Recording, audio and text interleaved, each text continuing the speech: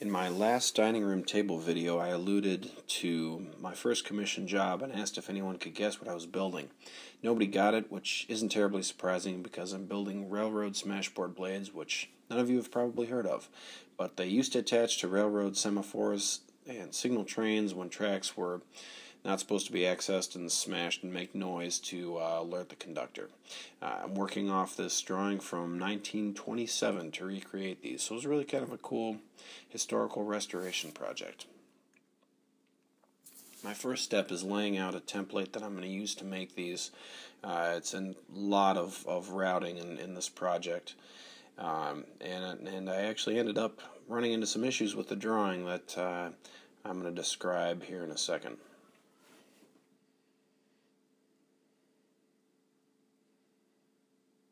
So I have taken my first pass at laying out the slots on the circular part of the blade and have run into a couple issues with this drawing. I don't think, in fact I know that it is not possible to both make it look exactly like this picture and also exactly honor all these dimensions that are shown. So for example, we have instructions that the length of the openings are to be fixed by a circumscribed circle 21 inches in diameter. So that is this circle right here. However, if we let that fix the length of the openings, we will be 1 1/4 inches from the outside. We have a 5/16 chamfer. It's going to go to right here, and also a 1 1/4 inch metal brace that is meant to stabilize the paddle. That will overlap entirely that chamfer, and that would just look funny. The way it's drawn here, we have the chamfer and with a very small gap between it and the metal. So the way I'm going to interpret this instruction, I'm going to have the chamfer be set by the circumscribed 21-inch circle. However, that causes some issues for the slots at the far left and right, because here is the edge of the actual slot itself with a 2-inch spacing that's called out in the drawing. Here's my 21-inch circumscribed circle. That chamfer is going to be outside it. It would shrink down to nothing at all if I tried to fix the edge of the chamfer on the circle to set the length. So I'm going to just have to eyeball it. There's no metal brace to overlap here, so it's not as much of an issue. I'm going to knock this, they specify a 1-inch chamfer. I'm going to knock that down to 3/4 to not crowd this out so much. And probably also recommend that this brace be 1 1/8", even though that's going to be completed by the customer once I'm finished. So at the end of the day, it's going to be very close and probably the best compromise between the visual aesthetic look of this drawing and the dimensions that it calls out, and I think that's the best way to proceed. So if you're still watching after that thrilling description, you can actually see me build something. Just finishing up the final layouts and marking the taper down from the head of the paddle to its length. And now I'm putting some stop blocks on that I'll use to make the circular cut with a router, so I get a nice perfect circle on the head of the smashboard. I'm going to cut about halfway.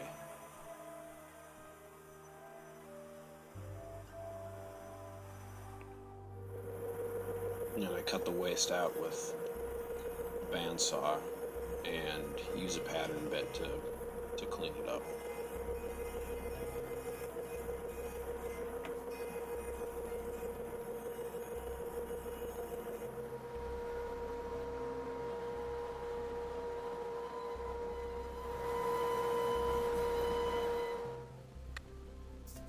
Now I'm setting up my router circle jig to cut an outside arc to neck the head of the smashboard down to its length.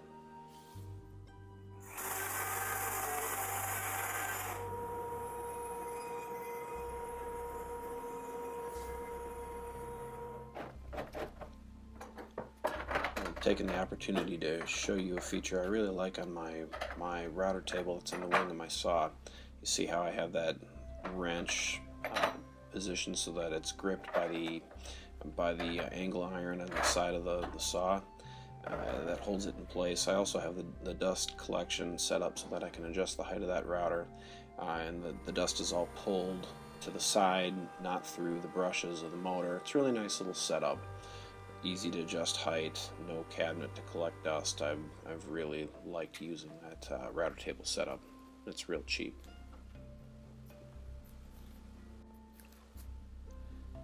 And I've got this a bit out of order because I tried to sand this curve. It didn't really work out. I've already got the slats cut. I'm going to show you how I did that in a second. I had to go back and use another outside arc to get a real nice smooth profile. So what I'm doing here is building the template that I use to modify the primary template and put those slats in the template for the Smashboard. This is what allows the air to go through and decreases the wind resistance on that Smashboard.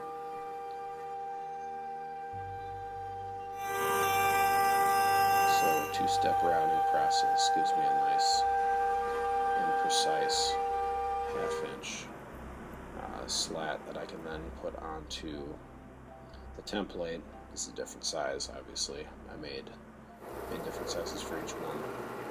Drill out and then route the slats in the primary template.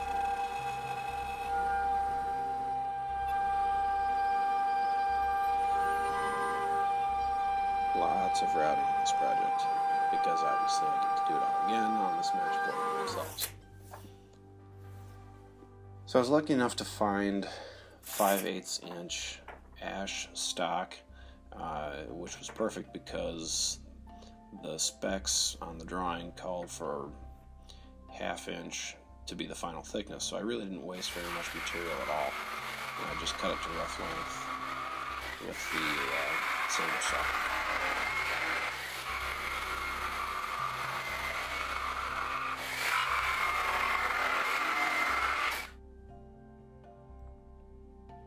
To get a straight edge, I decided to try something a little different and use a construction chalk line and the bandsaw, since it was pretty far from being straight. I didn't want to mess around with the joiner. This just seemed to be an easy way to go.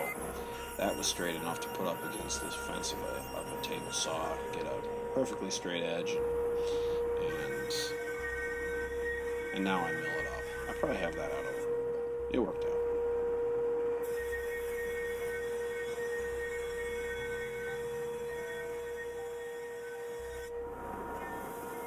I made some clamping calls for this glue up. Now the thing that really frustrates me about clamping calls is that once you have them in place and you try to use a clamp, the first clamp is always trying to fall off or pinch the calls too much. It just never has been a really easy thing to work with.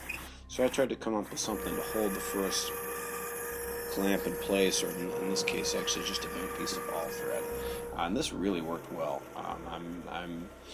If I ever do a tabletop or something, I'll do a similar set of clamping calls. So in order to make the clamps for it, I take a length of all thread and heat up a section of it and bend it into 90 degrees. And then that bent piece will fit into the bottom clamping call, and I can just tighten it with a bolt on the top. As usual, my verbal description, probably not very good, but it'll make sense when you see it.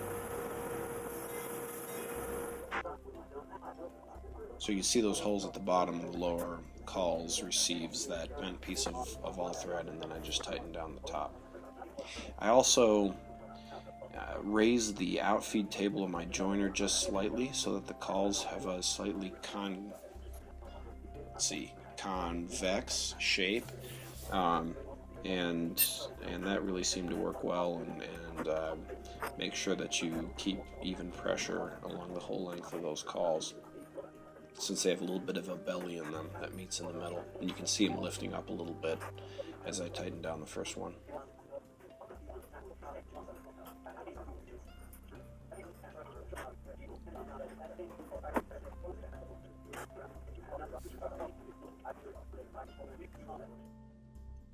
So there's the clamp up.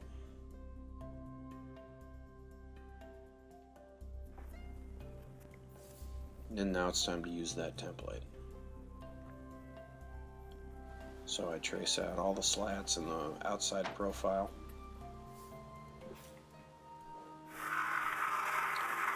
And rough cut the outside with the saber saw.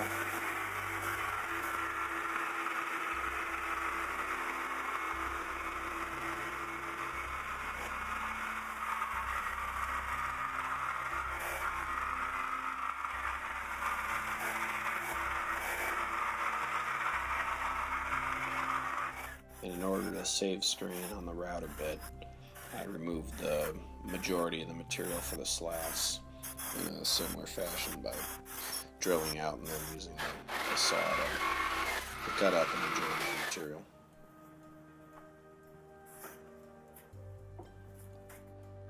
And now I attach the template with double stick tape.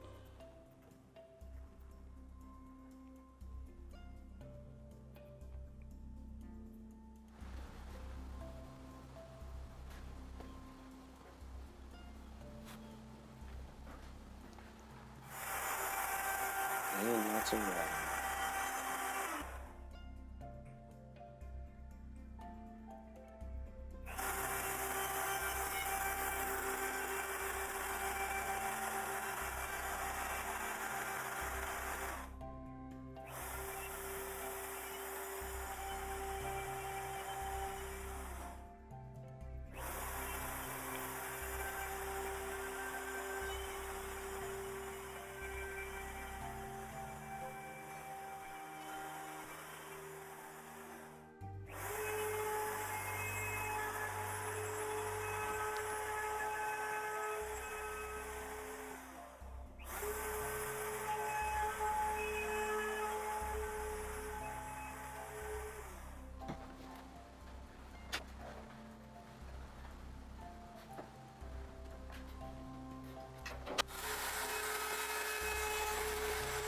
In order to do these sides, I use an aluminum straight edge.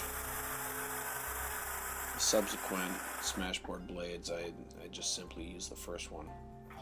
It's got a little bit of a profile that's squared off at the edge that I work with hand tools.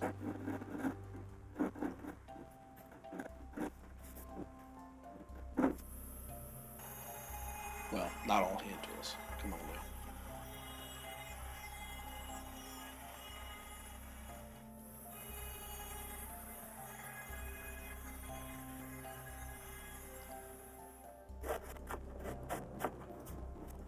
I finally get to use this itty bitty little plane that I paid way too much for at one point. And my little drill jig that was brought to my attention by the drunken woodworker. Very nice. And 60-degree chamfers on every single one of those slats. Lots of routing, especially considering that I had to make several passes because I wasn't comfortable hugging the material out on one pass. I was very happy to have my router in the wing of my table saw. It really made this a lot easier because, as you can see, the length of that paddle is supported by the table saw.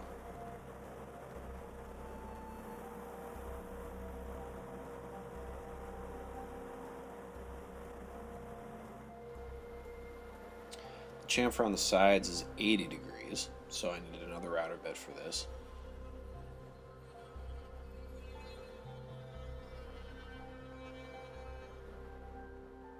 I had to special order this thing from Australia, but it really did a nice job.